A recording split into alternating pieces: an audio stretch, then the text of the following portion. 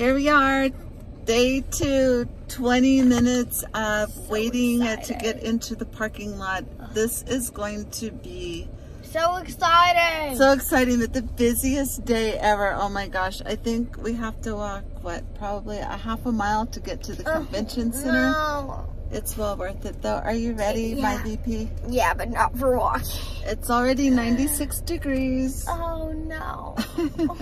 Storing up our air conditioning from the car. We have to bring an umbrella. We're going to bring the umbrella for sure. Yeah.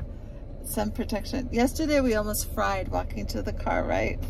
I was going to pass out in the car tickling it an hour nap. I was so tired.